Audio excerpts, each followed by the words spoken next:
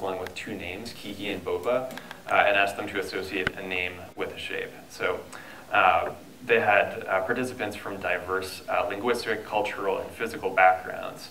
And despite that, within 95 to 97% of the people, they called the spiky one Kiki and the round one Boba. So we basically wanted to create an experiment that would allow us to explore kind of the ties between the visual and audio.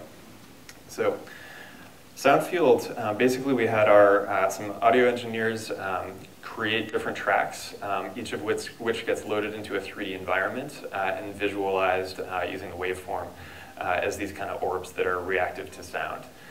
We built this in Unity, so we're taking advantage of the baked-in 3D sounds. So as a user actually walks through the environment, it's a different mix. You can hear different sounds as they approach. You can hear different sounds further away. So you get a different experience as you move through.